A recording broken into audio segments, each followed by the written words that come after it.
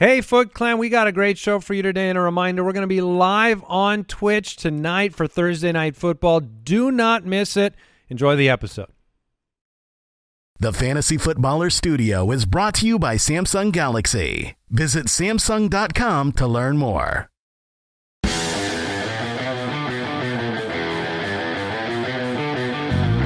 Welcome to the Fantasy Footballers Podcast with your hosts, Andy Holloway, Jason Moore, and Mike Wright.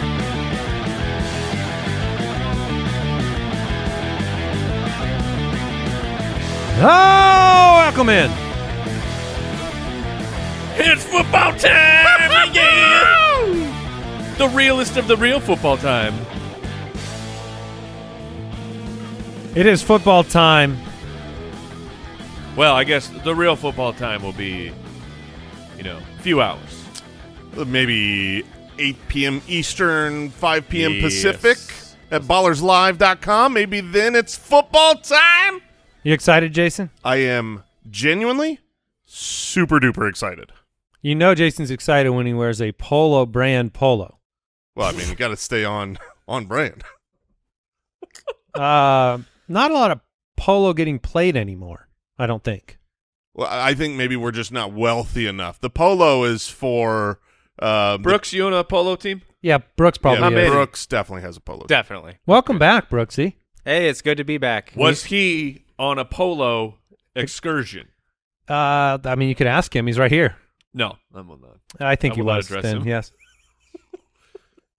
So these fine gentlemen sitting next to me, Jason Moore, Mike Wright, they alluded to it. Tonight we will be live with you on Thursday Night Football, and we're excited about this. It's going to be fun, going to bring our own Fantasy Footballers brand of just emotion, reaction, fantasy football-focused analysis to the game.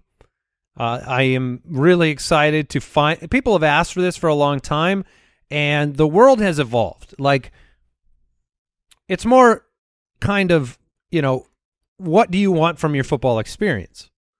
And even major networks have gone out and made alternate broadcasts to cater to different people. We've seen the Manning cast. We've seen, the All-22 channel now introduced by Amazon. So this is going to be a new angle. We're going to talk through what fantasy players are actually experiencing and feeling through the game, reacting to the plays on the field, and answering fantasy questions as well during commercial breaks.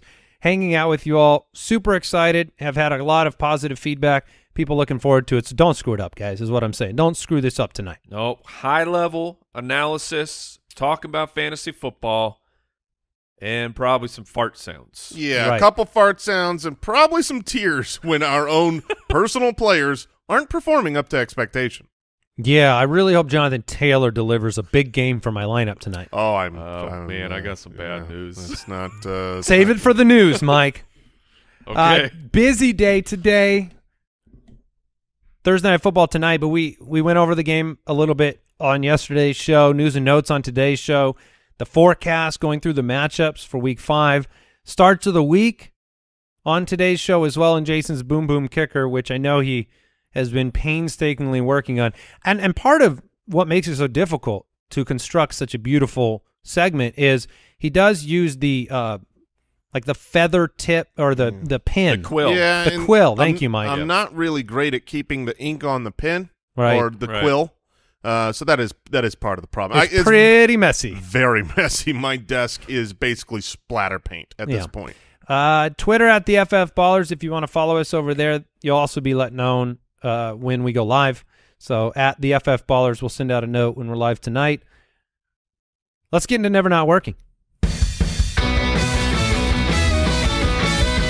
Never Not Working. Presented by Head & Shoulders Scalp Shield Technology. Available at Walmart.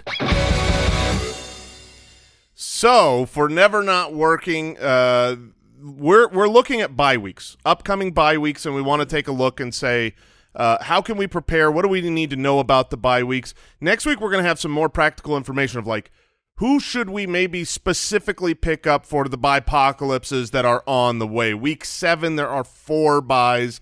Week 9, Week 9, oh my goodness. 9 and 14, there are 6 bye weeks. So you want to be able to be prepared for what's coming on. But bye weeks need context. You have to approach each position differently. Over the last 2 years on bye weeks with 4 or more teams, here are the fantasy point differentials. Okay, the average top 12 quarterback has a minimal drop of 25.9 fantasy points to 25 fantasy points. So on big bye weeks, 4+ teams, it's not that huge of a deal at quarterback because quarterback's replaceable, right? Yeah, you start one. Yeah, there's streaming options every week. We give you our streaming picks, so I don't think you need to freak out about those bye weeks. All that being said, I have personally played. If you've got one of the big three, Jalen Hurts, Josh Allen, Lamar Jackson, that's been carrying your team, you might, Jalen Hurts is coming up next week, so I have kind of prepared a little bit. Yeah, you want to think about it. But the average top 12 running back score drops from 23 fantasy points to 19 fantasy points on those big bye weeks. You're not going to be able to replace your stud, but the median score goes down. So value touches. Take your 2 running back spots and look at their average touches. If you can get 28 combined touches on a bye week, you're basically in a good spot. So, a target is worth more than a carry. Guys like J.D. McKissick, that are getting targets every game. He is still available in 60% of leagues. We talk every waiver show about, there's no running backs. You can't pick up anyone that could start. You could pretty much always pick up a J.D. McKissick and play him. And at wide receiver, a top 24 wide receiver output has a minimal drop from 18.8 to 18.5. Again, you could find startable wide receivers, especially in the flex territory. You can usually we'll give you some guys you could pick up, not just for long-term stashes, promising rookies, but saying during the bye weeks, listen to the waiver show because we're going to say you got a lot of players missing. Here's who you can plug into your lineup. There's guys like Zay Jones around, usually on the waiver wire. Yeah, and the nice thing is everybody's dealing with bye weeks. You're gonna feel it's just like we talk about with injuries. You're like, oh, I lost this player. You know who else lost a player? Your opponent. And everyone's opponent, because everyone's losing players all the time. But you want to prepare coming up for the bye weeks. Running back is the position that if you can do the best job of preparing for and looking towards touches and opportunities and specifically targets, try to stash some of those players now. And then next week we're going to dive a little bit deeper because the major bye weeks are coming, and we're going to tell you exactly who to target, who to pick up. But look at your waiver wires now. This is going into week 5. Bye week start week 6, and running back is different. It's all about the opportunity to target that. All right, get up to 100% dandruff protection. That is never not working. So, we're always working. Mm-hmm. Always. With Head & Shoulders Scalp Shield technology available at Walmart.com. Use it every time you shampoo and see the difference. News and notes from around the league. Presented by USAA Insurance. Speaking of not working. Jonathan Taylor has been ruled out for tonight's game against the Broncos. This will be the first game in his entire career that he will miss due to injury, and that goes back to high school. He did miss a game, I think, due to COVID protocols last year, but first injured game for Jonathan Taylor. Too quick of a turnaround with the ankle. Jason, you said we should be rooting for this anyway. Get him back healthy in next week. Yeah, context there being that it's a tough matchup and 2 injuries. He's got the turf toe and the ankle, so you really want to have him heal up so that you can have the Jonathan Taylor you drafted with the first pick and not continually be disappointed by the performance of one of the best running backs in the league. Alvin Kamara with the rib injury plans to return in week 5 this week against the Seahawks. It's a good matchup. Put him back out there? Yes. Oh, absolutely. Yep. Jalen Waddle did not practice due to a groin injury. I'm a little bit groin. Now he has more time because they had the Thursday night football game, so he's got 10 days of rest. That should hopefully be great news for getting him back out there. I am certainly more worried based on the fact that during the game he left a couple of times. He was seen limping on the sideline. Then he'd still come back in and play, but he's not at 100%. And so, like, when I'm making my DraftKings lineups, I've really enjoyed looking Waddle's direction. I am not right now. David Montgomery didn't practice. It's a pretty bad sign on him maybe missing another week. Yeah, for them to call it day-to-day and be like, well, he still probably played last week. And he's not practicing? Matthew Betts, our injury expert, when it happened, he said, the mechanism looks like an injury. You're going to miss multiple weeks. And that's what I wanted to go with. But then the coaching staff is like, oh, this is day-to-day. Yeah. This is a new coaching staff. So I'm not the magician. I'm taking note. That you're a liar. Because we knew it wasn't day-to-day. Jason, I got bad news for you. They're all liars? They're all liars. Yeah. Lying lie faces. Well, it gives him such a competitive advantage. Yes, yeah. Kyle Pitts, superstar. 22 years old today. Happy birthday, Kyle Pitts. Didn't practice, hamstring injury. Yeah, So- maybe is this like a hamstring birthday injury? I mean, yeah. Ooh, coach, I got a party. Hamstring. I got a hamstring issue. Maybe. Look, obviously we don't want him to be hobbled. We got to keep a look at the practice reports going forward. If he has to miss, if this is, if this turns into an injury that keeps him away, then congratulations, you can score at your tight end position. Oh man, 'Cause right now he's just been crushing you. The algorithm says you are correct. I mean, this is great news for you, Andy. This is the time to double down. Him not playing is maybe the key to him scoring. I want to remind our audience. Do you? Yeah, I do. That you guaranteed the touchdown this week for Kyle Pitts. So I say that because I want you to have that glory. Because that's awesome. I will say this. Is this like Kyle Pitts is inactive, but then at halftime they're like, just kidding. He was active the whole time. He's going to play the second half. Obviously, if he's not active, Andy is completely set free, right? If you make a bet and a player doesn't play, that's going to be retracted. The matchup is very good. Agreed. For the Tampa Bay Buccaneers, difficult, but the tight end is where you beat them. J.K. Dobbins didn't practice due to a chest injury. Oh, that's interesting. Was limited last Wednesday with the same injury. Ended up full on Thursday, Friday, so don't panic yet. Not yet. Rashad Penny didn't practice due to a shoulder injury.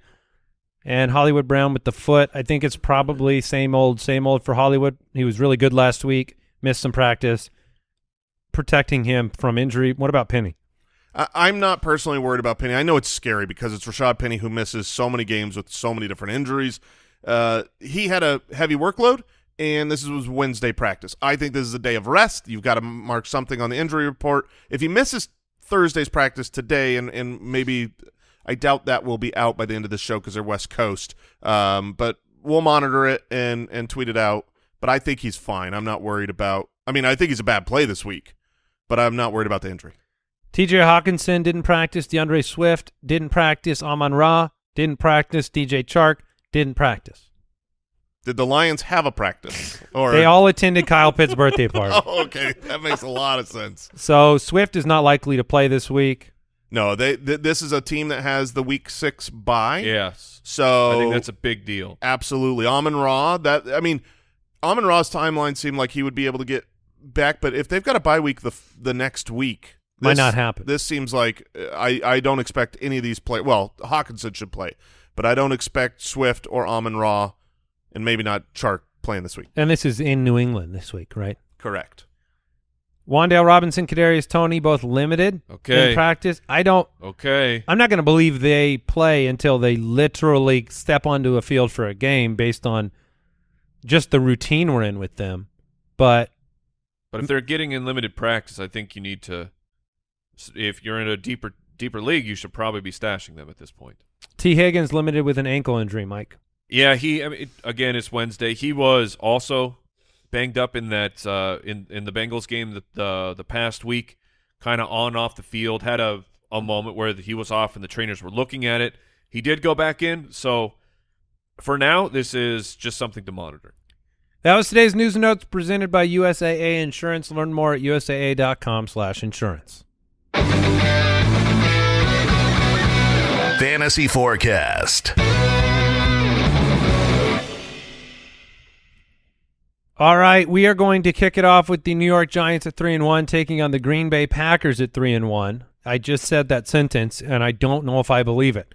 The DraftKings Sportsbook line, Green Bay -8 at home. The over-under is just 40 points. That gives the Giants just 16 points on the road. Is this a very simple Saquon and no one else situation? Yes, sir. I mean, this is about as easy as it gets. To speak one more second on the Kadarius Toney, Wan'Dale Robinson practices, I went back and looked last week because I couldn't remember if they were, a lot of times you get these limited practices, but it's just Wan'Dale people was not. off to the side. Neither one were limited last week. So getting a limited practice in is great news. These are guys I would be picking up off the waivers, not playing this week, but certainly if they are back to practice, this team desperately needs them.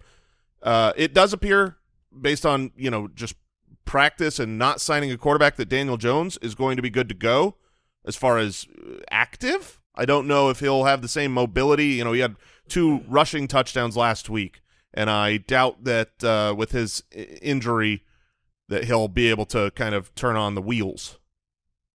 Turn them on. Got it. Or even just turn them. Yeah. They don't need power. They're just what wheels. What kind of powered wheels do you got over there? Power wheels. Gotcha. Right. No, that's a pretty strong rebuttal. This game's in London, by the way. I should have led with that. It's an early morning game. Set your alarms if you are worried about a player being active. Or set your alarms if you're not. Yeah. I mean, Saquon, you want him in there. I don't think there's any report that he's going to miss. You better wake up and make sure. 1 hour before a game. Somehow this is the 32nd London game in the first time ever with 2 winning records in London. What? Is that real? Yeah, we usually send them our best. I mean, it's we tried to send them a losing record, and the Giants came out and went 3-1. It's because it's almost always been the Jaguars, and the Jaguars have been terrible for a long time. So on the Giants side, to speak to Saquon, right now his over-under on DraftKings Sportsbook is over 100 combined rushing and receiving yards. That's kind of the betting baseline. Nice. So nice. Yeah, you love to see that, and nobody else. The Packers defense 13th right now against the running back. Saquon just gets so much work and has looked great. So yeah, he's locked. Aaron Rodgers on the other side will be taking on the Giants. Their defense has been solid so far through 4 weeks. It's what's been keeping them in these games that they end up winning at the end. 9th against quarterbacks, 2nd against wideouts. That makes it a pretty difficult situation. I mean, I think it's difficult in general to analyze the wide receiver room in Green Bay, just like it was before the year, because both teams are on the road for this game. I realize that, but it hasn't been prolific for the Packers offense. And you're in a situation where, Romeo Doubs, he's been good. The trust is probably building. Alan Lazard, 8 targets last week. So you could just lock those 2 in if you want to. Yes. But I don't know where this is evolving to. And Aaron Rodgers himself, like from a fantasy perspective, I haven't seen people starting him anywhere. And did you see these comments this morning? Yeah, we're back to retiring. Yeah, I mean, he basically just said, I didn't watch it. I just read the headline. It was a myriad of things that might make him not come back, but one of them was the development of the young wide receivers. It was like if they don't develop, apparently that's a condition in which he might, walk off into the forest. I feel like that's good news for Romeo Doubs in the sense that Aaron Rodgers is saying, I need this guy to develop so that I can have a future here. Doubs has been playing the #1 role. If you look, he can't really go up any in snap and route participation. He has been on the field for all their passing downs. He has been leading in targets, and I think Doubs is a strong play. I'm fine playing him. The Giants, they look like they have a good defense. A lot of that has been the schedule adjusted defense right now. They are not a very great defense. So I think that the Packers can come in here, put on a show. I'm happy to play both running backs, Doubs and Aaron Rodgers, as as a low end option. I'm happy to play both Lazard and Doubs. Lazard the snaps have gone up every week as he's been returning for that ankle injury. He scored in 2 of his 3 weeks, and then last week was over 100 yards. So you're certainly hoping for one of them to become like a Devontae Adams, a Jordy Nelson, just a true alpha number one. I think we're seeing that split into the two guys, which it's still fantasy relevant. It's not top 10, but both of these guys I think are like low-level twos, high-level wide receiver threes. Yeah, I would agree. I'm fine starting Lazard as well. And to speak to the schedule-adjusted defensive ranks, because I'll be talking about that a little bit as we go through some of these matchups now that we've got a month of the season in. Basically, a lot of times, you might look great against quarterbacks. The defense is not giving up a lot of points to quarterbacks, but it really makes a difference a month in. Well, what quarterbacks have you played? Were you playing Lamar Jackson and Josh Allen and shutting them down, or were you playing a Cooper Rush and he didn't put up a lot of points, but he wasn't expected to. So the schedule adjusted defensive ranks basically take what the expectation of the players that defense played against, and then says, how did you do against what they should have done? Did you do better or worse? So like against quarterbacks right now, and running backs, the Giants project as the 22nd best against those two positions when you adjust for the schedule. Interesting. So is that you saying that the teams that they played beat their expectation against them no, at those positions? I'm saying that the teams that they played haven't been very good, and so while they didn't give up a lot of points, they weren't expected to score a lot of points. The Giants have played Ryan Tannehill, Baker Mayfield, Cooper Rush, and Justin Fields. Right, exactly. So it looks like, they don't give up a lot of points to quarterbacks, but it's like, well, those quarterbacks don't score a lot of points. Of course they don't. But that doesn't mean that they're a bad defense, because you don't know what they're going to do against the good quarterbacks yet. Absolutely. It doesn't guarantee it. And as the season goes along, especially once we get to like week 8, the schedule adjusted will be a really, really valuable metric. Do you play Aaron Rodgers? I am okay with it. Jared Goff on the road in New England with how well he's being. I'd play. Oh gosh, I would definitely play Aaron Rodgers. I play Rodgers. Yeah, he's not finished inside the top 12 in any week. He's only averaging 234 passing yards per game. Man, Jared Goff that's a really tough call. I'd play Goff. I mean that really. Yeah, because there's no explosiveness right now in this offense. Man, I agree with that. So, but if I get that Jared Goff had a monster week, without his weapons last week, but the Seahawks are not the New England Patriots on the road in New England. 3 straight weeks that Aaron Rodgers has scored 16 fantasy points. Sure. It's a very tough call. I have them basically just a couple spots between them. Rodgers has thrown 3 picks so far. Doesn't he normally hit about 7 on the season or something less like that? or something? Yeah. Aaron Jones, A.J. Dillon. Only 1 touchdown on the year for A.J. Dillon right now. Are we concerned about the upside of Dillon based on what the first 4 games have revealed? He's averaging nearly 18 opportunities a game, so I'm not concerned that you haven't had the big explosive week. Week 1 was very good, but when it comes to a running back, you want touches and you want some targets. So you just haven't hit a big time yet. But A.J. Dillon is still in play. Rodgers hasn't thrown for more. Last year was 4 picks. Yeah. On the season? On the season. Wow. The year before 5. The year before 4. The year before 2. He doesn't throw them. It's wild. It does. I mean, you've seen the difference with that Devontae. Sure. Without question. But hopefully Dobbs, Watson has only played like 25% of snaps. He's not startable. I don't even know if he's worth a hold. What would you tell somebody? Is Christian Watson worthy of keeping on your bench? Because Watson is, yes, to me. What's the outcome there? Because Dobbs has obviously got him beat right now.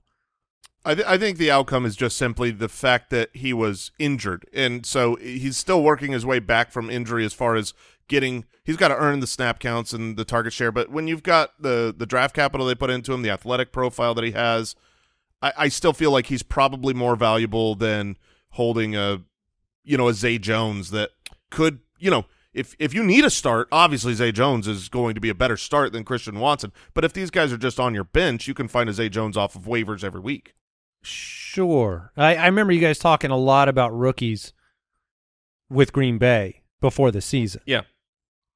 And so I was trying to figure out if Christian Watson has a path to be an every week start. The path is there. The probability is low. but the path remains. Yeah, I mean, I will say I would rather, if you're talking about the low-end rookie wide receivers who, are very droppable, I would rather have Sky Moore than Christian Watson. Robert Tonyan, his touchdown guarantee is only available in the United States of America. Oh, unfortunately, I can't guarantee you one, but I do think he's going to continue to be involved in this offense, especially in the red zone. Continental? No, I mean, if they played a game in Hawaii, I'd be willing to guarantee a touchdown. Okay. Awesome. I'd throw a luau for Nice. Tonyan. Yeah. All right, quick break. Back with some more matchups.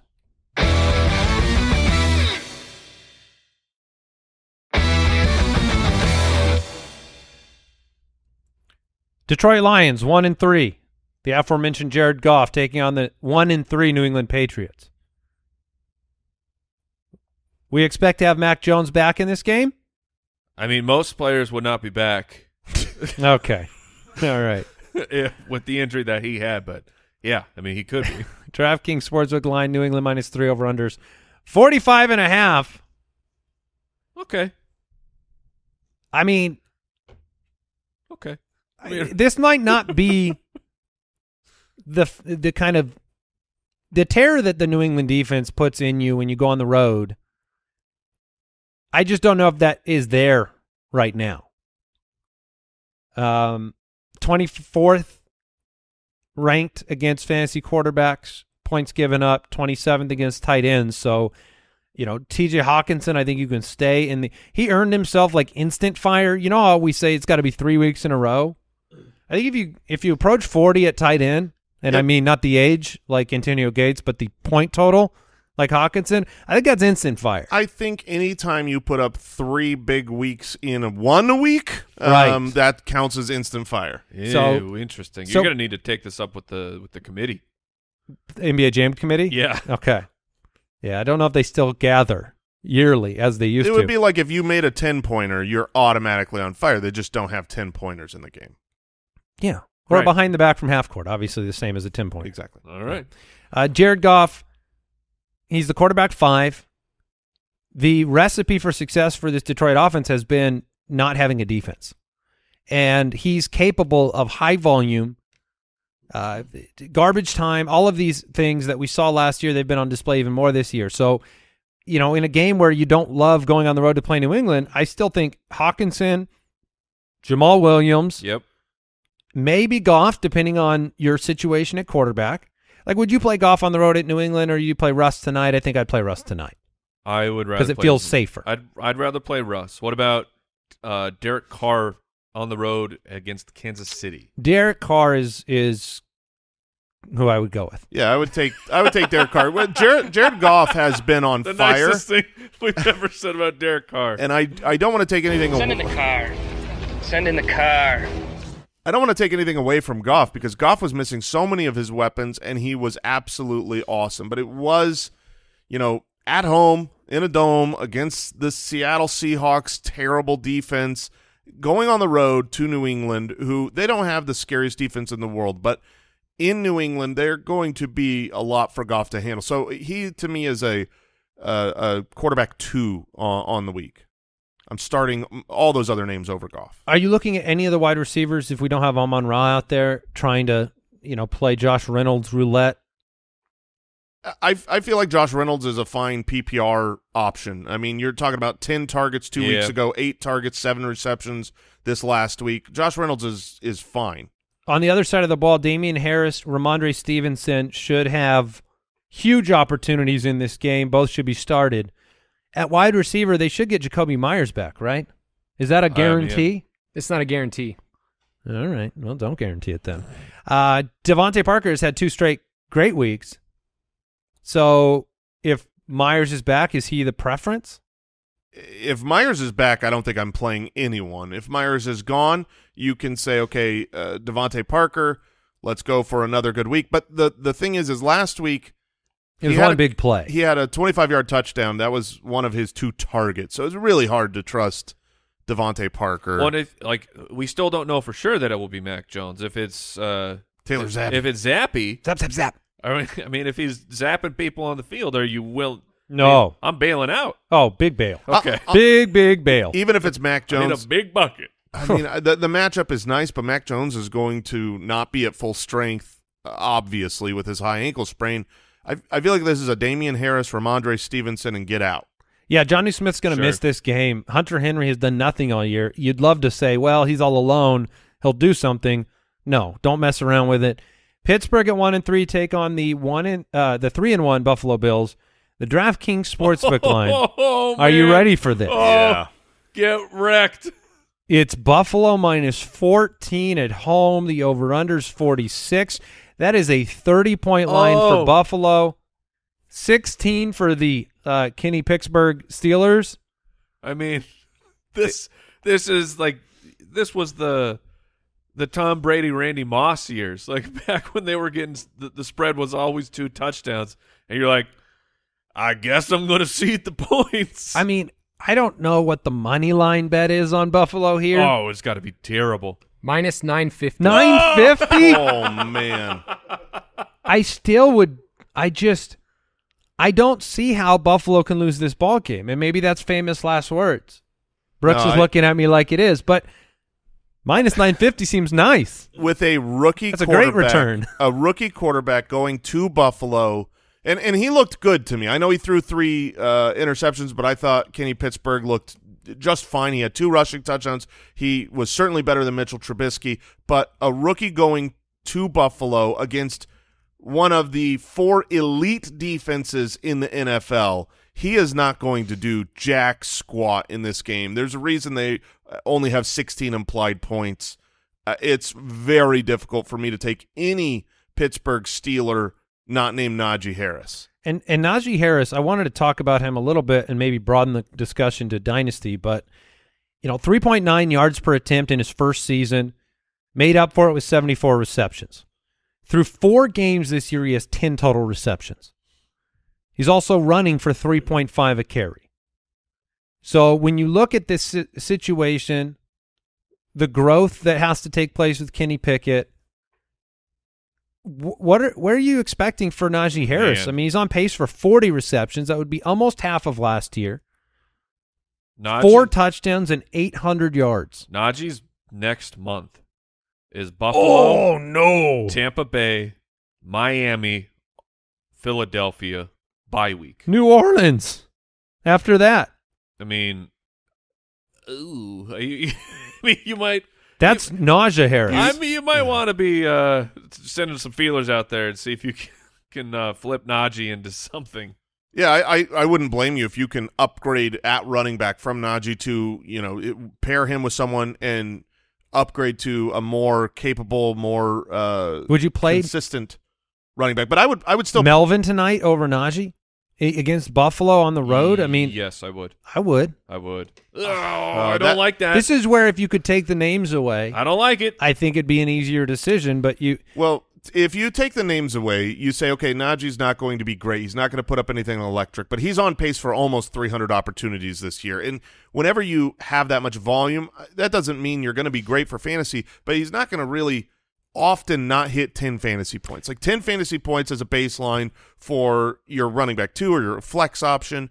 I expect him to get 10 fantasy points this week. And I'm not writing home to mom and being like, Mama, I got 10 fantasy points, but I would take the under this week. Well, sure. This is man, Buffalo's so good. Yeah. well, and if you're a favorite, you take the 10. Maybe if you're an underdog, even line, you'd rather go Melvin. Yeah. I think I'd go Melvin either way. Okay. Hey.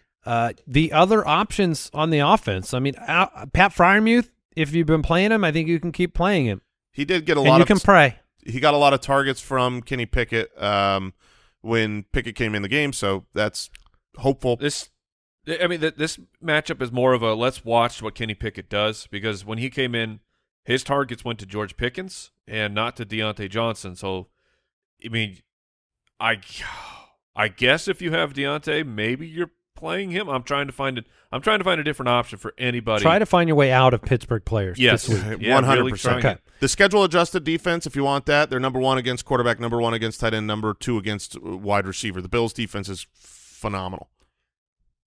Josh Allen, Remains excellent. number 1 in expected points per pass attempt. He's a machine. Devin Singletary, Hey. It's been an interesting year for Singletary. 14 opportunities per game. The RB 26 on the year. Always has the chance to have kind of a bigger game when this offense gets going. Pittsburgh has not been able to stop the run or the pass. They've lost 3 of their best defensive pieces, and this was a good defense week 1. They're no longer a good defense. You have a situation right now where Jamison Crowder at the wide receiver position broke his ankle. Isaiah McKenzie, last I had read, and Kyle, you should see recent practice reports if there's anything new. Last I had seen, the report I read made me think he's going to miss this game. With the concussion? Correct. Yeah, he hasn't done anything to my knowledge yet in practice. The hit was brutal. McKenzie came out and said like he couldn't move for a portion after the hit. So, you know, Stephon Diggs is obviously in your lineup. I'm just trying to find that next man up to trust. You know, Gabe Davis has been beat up.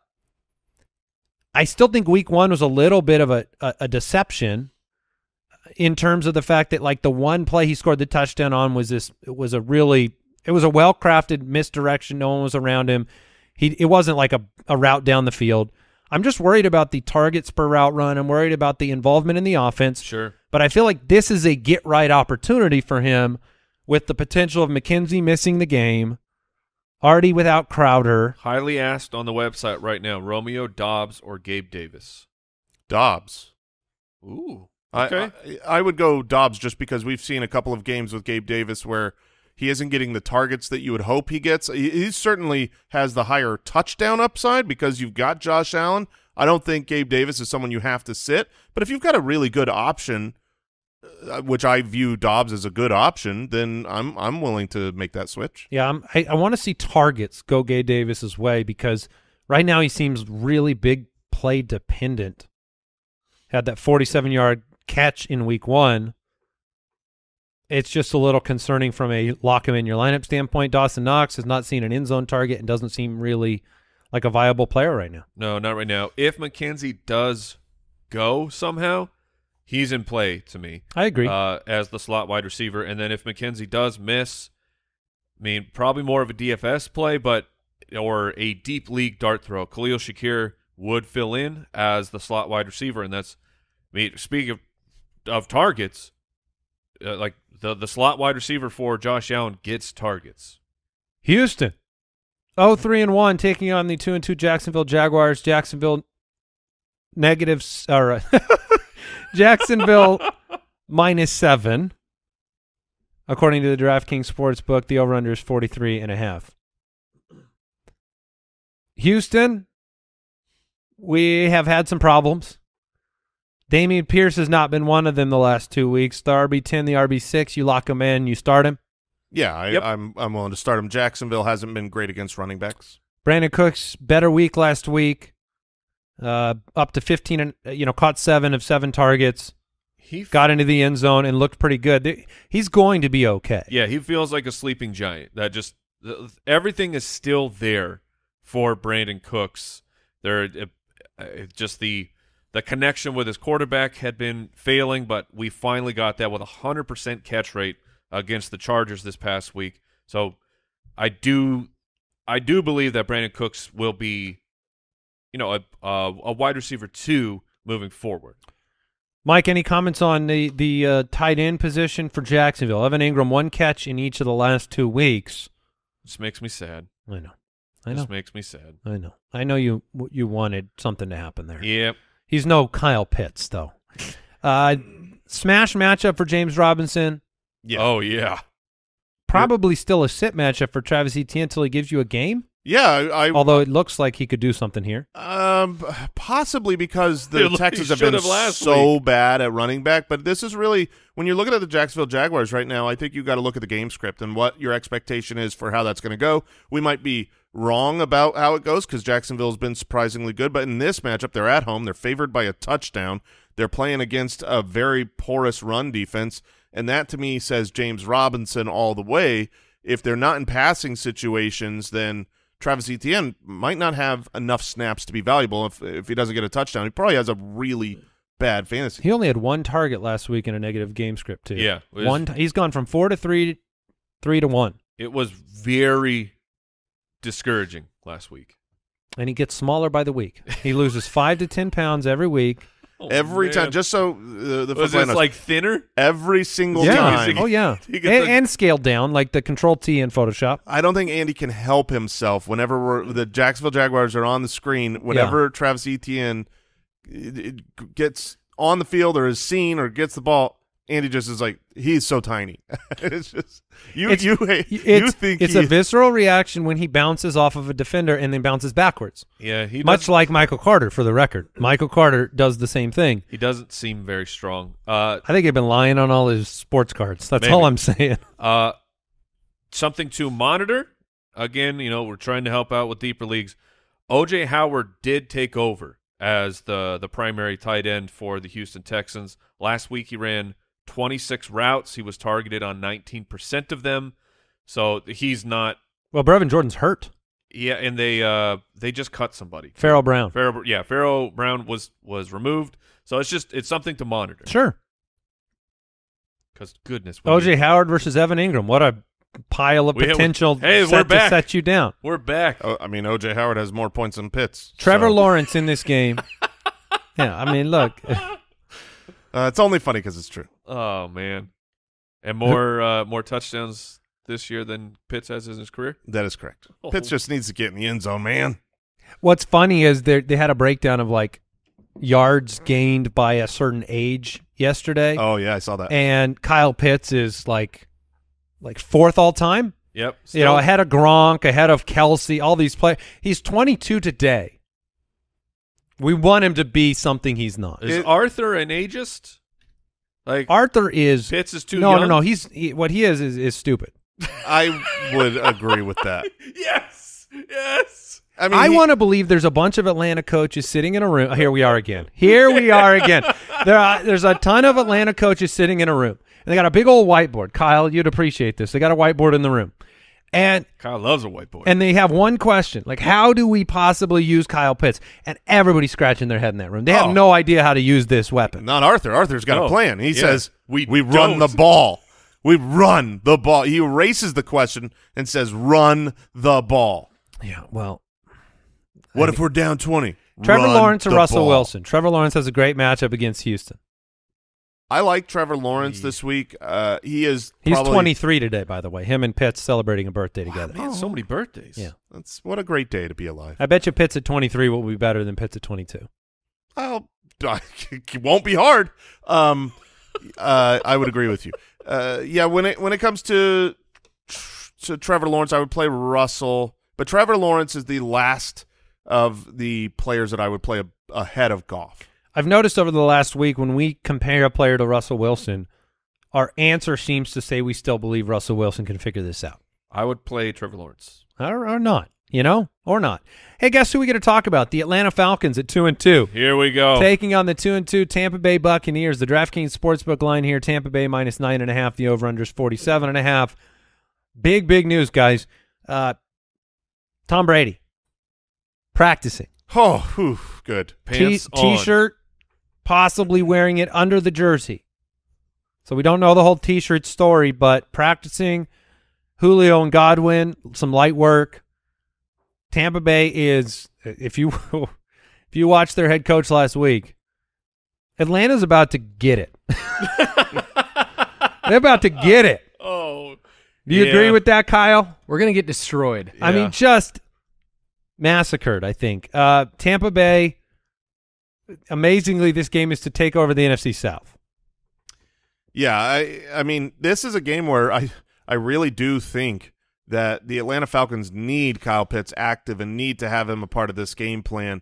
The Buccaneers are great. They are top 6 in schedule adjusted against quarterback, running back, wide receiver, and 27th against tight end. That is where they can be beat. Kyle Pitts has the talent to beat them there. I loved your guarantee of a touchdown this week because the matchup is great for Pitts. You need to play him if he plays. It was such a shame to see him pop up on the injury report. That will just ruin everything.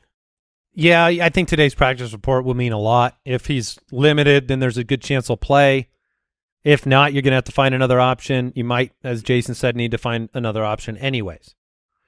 But if you think that the problems plaguing Kyle Pitts don't exist at all for Drake London or other pass catchers on that offense, you're wrong. Marcus Mariota is a huge problem. The run-centric offense is a huge problem. Drake London caught 29% of his passes last week. I don't think it's because Drake London stinks. It's because the quarterback position is not being treated the way it is on other teams. And the recipe is unfortunately working for Arthur. His plan worked. He won the game. That is a problem.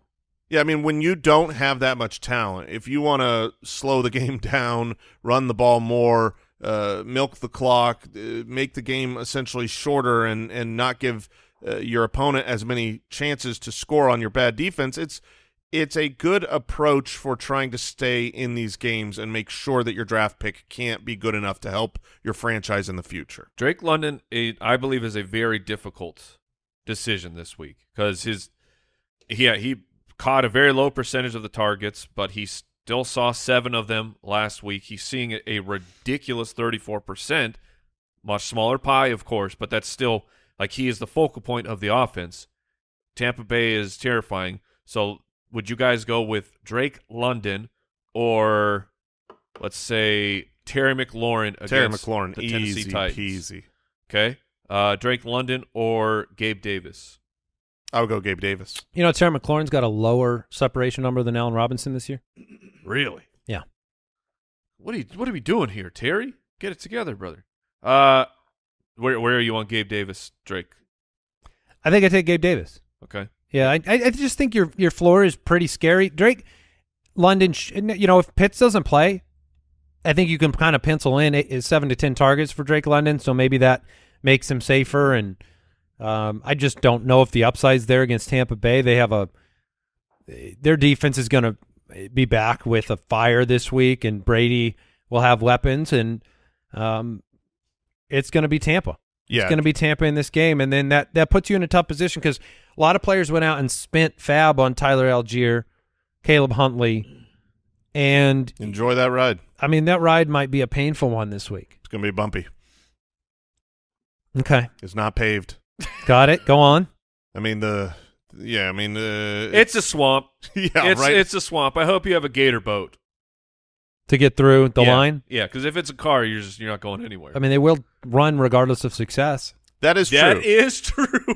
That is absolutely true. If I had to start one, it would certainly be Tyler Algier. He was running routes. He is the first man up. He is the more talented of the two backs.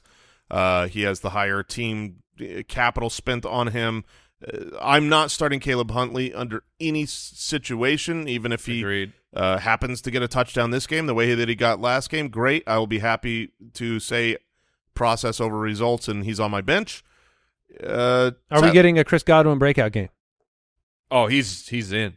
Yeah, since 2018, averaging, 7 receptions, 100 yards, and 1.3 touchdowns against Atlanta. Yeah, he's back. Okay.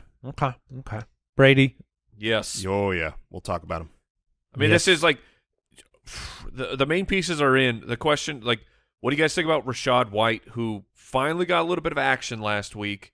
If this thing turns into the massacre that we think it could be, then maybe he's on the field a little bit. There's no way I'm starting Rachaad White. Okay, I pound the table that he must be picked up. He must be rostered. He can be a league winner, but you can't start him. Okay, moving on. Seattle 2-2, the Saints 1-3. Games in New Orleans. The DraftKings Sportsbook line: New Orleans -5.5. The over/under is 46 points. Are we getting Jameis Winston? Or are we getting Andy Dalton in this game? Don't know. It's still too early to tell. It really could be either at this point. And then Geno Smith has been excellent. You start to look at Geno, the way he's playing, the way that he's got weapons in Metcalf and Lockett. Can you look at him in streaming quarterback conversations? I mean, I think you have to. He's been tremendous. He's done everything they've asked him to do. He's efficient. He can hit the big play. So the Saints, it is a tougher matchup. So you're looking at, do you go Geno or Jared Goff? And I'd go Goff. You'd go Goff. Jay, where would you go? I would lean Goff there as well. They've both been good. Goff is I think is a better quarterback, and the Patriots defense is not quite as good as the Saints defense. That being said, I don't think Geno is someone, if you're in a 2-quarterback league, I think Geno is an okay start as a quarterback 2 here. It's really their run defense that is going to shut people down. Rashad Penny, if you're chasing that from last week, so many people, ourselves included, Mike, had Rashad Penny blow up for 30 points on their bench. And they're going to be like, oh, I got to put him in. I would not do that this week. Would you play Zeke or Penny? Zeke. Against the Rams? Yeah. Would you play Geno Smith or Matthew Stafford against the Dallas Cowboys? I'd play Geno. Yeah, I would as well. Matthew Stafford has been terrible. Yeah, I would agree. That's a funny place to be at it this is. point. Yeah, I mean, there's a lot of those kind of questions. Stafford is going to get a lot of looks at the ceiling of that new dome in SoFi Stadium this week. Okay. Chris Olave, lock him into your lineup? Yes. Absolutely. With the injury right now to Michael Thomas, who didn't participate in practice on Wednesday, the air yards given up by love him. Seattle. He's so good. Yeah, he has to be started. Jarvis Landry, on the other hand, does not have to be started. No, he does not. And Michael Thomas still didn't practice on Wednesday, so it's kind of Olave here. We talked about Alvin Kamara being back in your lineup. Yep. Selfishly for Olave, I hope Winston's back just because he looks his way downfield a little bit more. But last week, Olave still got into the end zone.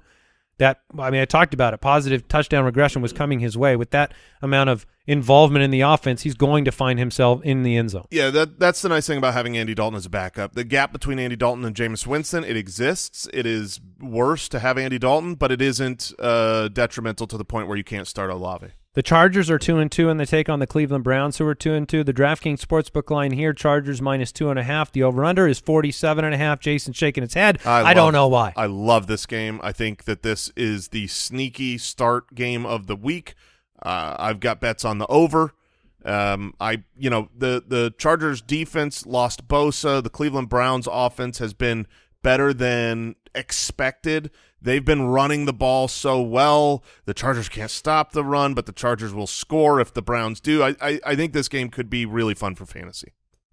Okay, I agree. Last year, this game was 47-42. Woo! Yeah. And in Cleveland, same situation. So, that means Herbert, Eckler, Mike Williams, Gerald Everett, they're all in your lineup. Josh Palmer was a little banged up, little worried about trying to get him out into your lineup this week. Not a lot of targets. Keenan Allen won't play, I don't believe. So, from a weapon perspective, I think Eckler's going to have to catch some passes. On the other side, Chubb, you lock him in. I like Kareem Hunt this week. Amari Cooper can have a bounce-back game in this one, although it's a little nerve-wracking to start him at times, but you guys are both fine with it? Absolutely. I think Cooper's a good start, and Njoku, there's 4 players on both sides of the ball that you're going to start, and I think they're all good starts, and it's pretty easy to separate the line. Like I wouldn't start Donovan Peoples-Jones. I personally wouldn't start Josh Palmer. Assuming Keenan Allen is out, obviously you're not going to start him. So this game is just like start the known commodities and Everett enjoy. and Njoku in this game. Would you play Everett or Njoku? I lean the Everett direction. That one is so tough. I lean Njoku, but I like both players. And these are guys that I know for sure there are teams that have both of these players, and they have to make that decision. So you got to be the tiebreaker here, Mike. I would look at my rankings. I want to play Njoku. Herbert's the better quarterback. Yeah, I agree. No, I have Gerald Everett one spot ahead of David Njoku. Okay. Anything else in this game you guys want to discuss? Just pointing out interesting of Amari Cooper, just a massive dud. One catch on 4 targets. Coming off of 2 really, really strong games where, his target volume was absolutely outrageous. And those 2 monster games that Cooper had, Donovan Peoples-Jones disappeared. And then last week he was 9 targets. So like week 1. Yeah, so if this is the trend, then we know that only one of those players can have success. Brissett only has eyes for one of them. Yeah. At a time. All right. Let's move on. Starts of the week. All right, week 5. We've got your starts of the week. Jason, why don't you kick us off at quarterback? Sure, I'm going to go with Tom Brady in that matchup against Atlanta. Tampa Bay's team implied total. Yeah, send in the plant man. 28.3 implied points. 28.3. That's right, 28-3. What? The Buccaneers against the Falcons. Oh, the I numbers see. that are bad. Look, Tom Brady's 10-0 in his career versus Atlanta, including that 28-3 Super Bowl victory in 4 games versus Atlanta since becoming a Buccaneer. Here's his lines: 390-2, 399-4, 276-5, 368-4. Tom Brady is just gone nuclear on the Falcons. He's got his weapons back. You play him. Mike? All right, I'm going with Joe Burrow. This is the week he gets the Ravens. I have him just outside of the elite quarterbacks. He's my favorite of who's not in that bunch. Last year against Baltimore, the QB2 and the QB1, that 525-4 performance was against the Ravens, and the Ravens, they look exactly the same as last year, where you're going to be able to exploit that secondary. All right, I'm going with a quarterback from the highest over-under of the week, Derek Carr. Send in the car. Oh, there it is. Send in the car. How's that feel? Oh, super nerve-wracking. It's also a Monday Night Football game. But the Chiefs' defense has been really, really bad against the pass. The Raiders are throwing at the 4th highest rate in the NFL, and the Chiefs are being thrown on 72% of the time. That's the highest in the NFL. And the reason being is they're going to score a ton of points against the Raiders. So the volume should be there. He has an elite weapon. Like last year when matchups were lined up like this for Derek Carr, it was still a little bit of more of a gamble, I think, in my mind, with dependency on Waller and Renfro. You add Devontae Adams to that mix, and they're in a must-win situation. Mac Hollins, baby. You add Mac Hollins to the mix. That's what I was getting at. He gets large. Like ETN gets smaller. Mac Hollins is just. If they were on the field, if they played each other, he would just siphon the entire body away. You would watch ETN disappear as Mac Hollins. He would just be a jersey becomes Mo Alley on the Cox. ground. Yeah, it's like a Dementor. Is that what they do? Mac Hollins is? Sure. Yeah, I like that. Running back. At running back, James Robinson against Houston. This is a game at home, 7-point favorites against the Texans, and the Texans are allowing 172 rushing yards per game, the most runs of 10-plus yards or more. James Robinson should be a smash play this week. I'm going with Damian Harris, who says he does not care about your snap counts or your algos or your math because he's just getting it done, and the matchup is there. The Lions are the only team to give up top 12 running back points every single week. They're allowing 5.3 yards per carry. The way that Harris and Ramondre it's being handled, it's alternate drives. So I think that there is a good chance for Harris and Ramondre to both end up in the top 24 this week. They're home favorites. If it's zappy, if it's a hobbled Mac Jones, Zap. they're going to rely even more on Harris and Ramondre. All right, here we are in the start of the week at running back, and everybody knows that the emotional Pitts guaranteed touchdown thing, that came outside the context of the actual guarantee area, Okay. which is the starts of the week. That's where Thielen and Tunyon were, and that's where Kareem Hunt is this week. Kareem Hunt's my start of the week at running back. Oh, man. I guarantee he's going to score a touchdown this week. He's had 15 opportunities per game, but he has somehow not gotten into the end zone the last few weeks. He's been failing in the Hunt zone. Mike has been screaming at the television. It's happening in this game against the Chargers.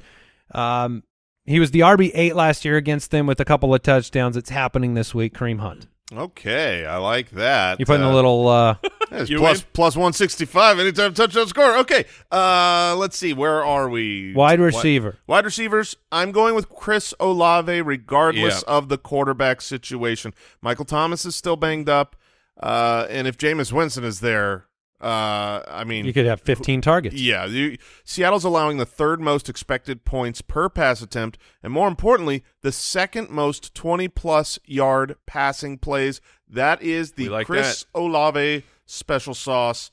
he's seeing nearly 4 deep targets per game. The chasm between Chris Olave's league-leading 673 air yards and second place some guy named Tyreek Hill at 453 is absurd. The combination of the deep targets combined with Seattle's matchup, I just don't see how he doesn't have a big play in this game. I'm going with Robert Woods of the Tennessee Okay. Titans. Bobby Trees! Traylon Burks is out, and quietly over the past 3 weeks, Woods is seeing a 26% target share. He's recovered from that ACL. Then you look Getting at stronger. Look at the matchup. The Manders have given up top 12 wide receiver points every week. Top 6 in 3 of the 4. Christian Kirk, 6 for 117. Amon-Ra, 9 for 116. And Dose, Devontae Smith, 8 for 169 and a touchdown. CeeDee Lamb, 6 for 97 and a touchdown. Robert Woods as the number 1 for this team. I love Robert it, Woods Mike. might be on your waiver wire I love right it now. because I have to play him. I signed him, and I have to play him, and I love hearing that. It's a good play. I'm going to go with T. Higgins against Baltimore with wide receiver 1 potential on the week, and I mean 1 overall. Last year against Baltimore, he scorched them. 15 targets in Week 7, 13 more in Week 17. Baltimore is allowing the most fantasy points to opposing wide receivers in the game, the 3rd most 20-plus yard passes. Jamar Chase is always in your lineup too. They're both amazing starts this week in that game against Baltimore. At tight end, we're going conk, baby. Tyler Conklin. I have finally come around after every single week saying I don't believe I wouldn't pick him up. Oh, the quarterback's changing, but he won't go away. Until now, when you make him your start of the week. Of course. Keep on conking. He's the In tight the free end world. 9 on the season. He has the most routes run at the position. Miami is allowing the highest pass success rate in the NFL. So if you just need points from the position, which I think a lot of people out there, they don't want a goose. They just want to get, 8, 9 points. If you're in full PPR, I'm going to take 40-plus routes, 7-plus targets, and have some guaranteed points from Conklin this week against Miami. And he looks spectacular if he rips his helmet off. That's true. Conking on Heaven's Door. Okay. Conking on heaven's door. Yeah, I mean, look, it's there. It's there. I heard a chuckle from the Deucer's Alley back there. Oh, yeah, it was chuckle-worthy. Yeah. Thank you, Brooks. Nice to have you back. I'm going with Dallas Goedert. Good day. Here's the deal. He plays the Arizona Cardinals, and they stink. Dallas Goedert's averaging 5 targets and 60 yards. And let me remind you, he plays the Arizona Cardinals. Opposing tight ends are being targeted 27% of the time versus Arizona. 3 red zone targets so far, no touchdowns. Positive touchdown regression can be coming. Yeah, and you might think, well, they played against Darren Waller and Travis Kelce, and so maybe they're not really bad. Schedule adjusted, they are the 30th best against tight ends. They suck. Yep. Did you know a couple fun facts from that game? Do you know that the Eagles have never won a game there ever? What, in Arizona? Yeah, in that stadium. I think that's going to change. They're 0-4. 0-4 all time. Is that including the awesome NFC Championship game? I believe it would include that. Well, I didn't know playoffs. I mean, well, sometimes they don't. Just throwing it out there for maybe, an almost upset or something. Oh, I dare you. TJ Hawkinson. I dare you.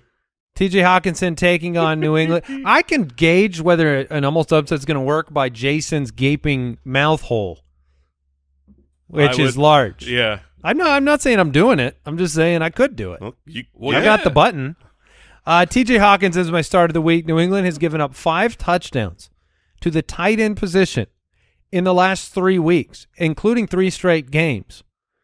They have been bad, and Hawkinson is super necessary. Again, Jason got the turd nice and shiny, and I'm putting it in the display window this week. They were wrong. Nice. They were wrong. You can shine a turd. You can shine it. You can sell it. And I don't know if you should go out there and sell it just yet, but just wear gloves. Hawkinson, they have the what are those forests called when the wood becomes Petrified? A petrified? petrified turd? That's where I was going. It was going to be a longer journey than you just screaming it from the microphone. I just wondered if that can happen. It's a lot better than a regular turd. You could display it then, and the smell would be gone. It would be a rock because petrified. It would be a rock turd. Okay. If you found a petrified turd, would you just think it's a rock? I think people save those. Yeah, I think it's a fossil at that point. Have I held A petrified turd and not known it? Probably. Yeah, it's possible. Picking up shiny rocks? Yeah, that's where they get probiotics from. We just recycle them. Yeah. All right. I think we're done with the starts of the week, but Oh, we've thank got a much goodness. more important segment from a very sophisticated man.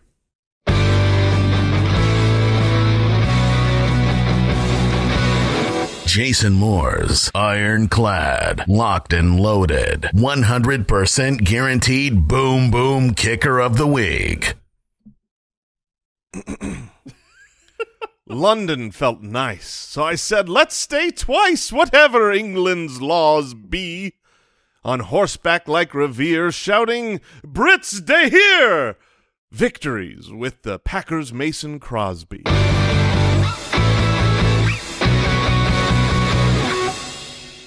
Okay. Day, Yeah, boy, stay in England. day here? They hear! Is that D-A-E, they hear! now? Is that modern or is that old? Oh, that's super modern. No, that is Okay. not Old English. That The is kids are saying day here. Mhm, that's right. Hello, Okay. yellow. Where's fellow my young Where's kids. my Uber Eats? Day here. That's right. Yeah. By the way, injury update for you. Curtis Samuel with an illness, absent from practice.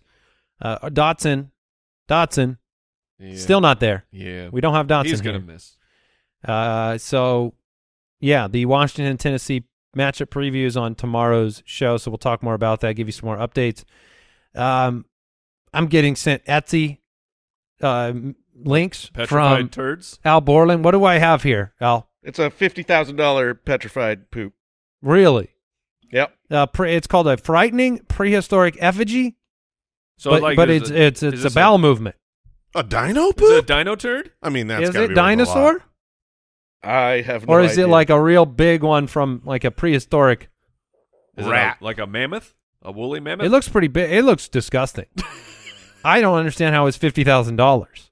It sounds like a deal. It's listed under, quote, rare find. This item is hard to come by. I would imagine so. Yeah. There must be somebody in this world. That's their gig. Like they Yeah. go out and they look for dino turds. Oh, is that like the great find? They're treasure hunters, but it's like, I finally found it. The turd. Yeah, that was going to be one of the Indiana Jones, but they actually cut that script. Yeah, Good call. They went with aliens. All right. Hey. They should have gone back to the Yeah, they turd should've. because they ended up with one. Twitch promo here for you. That's where we'll be on Thursday night on Tonight. Twitch tonight. I'm barely alive at the end of this episode because I'm so Get it. distracted by the petrified bowel movements. But ballerslive.com, 8 p.m. Eastern. Please come and join us. It's going to be a lot of fun. We just want to hang out. We want you there. Be there. Yes. And so ballerslive.com, it's going to be a blast.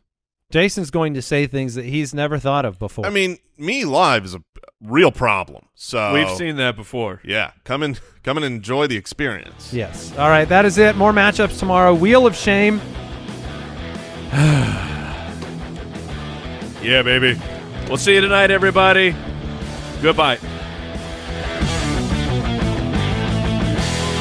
Thank you for listening to another episode of the Fantasy Footballers Podcast. Join our fantasy football community on jointhefoot.com and follow us on Twitter @TheFFBallers.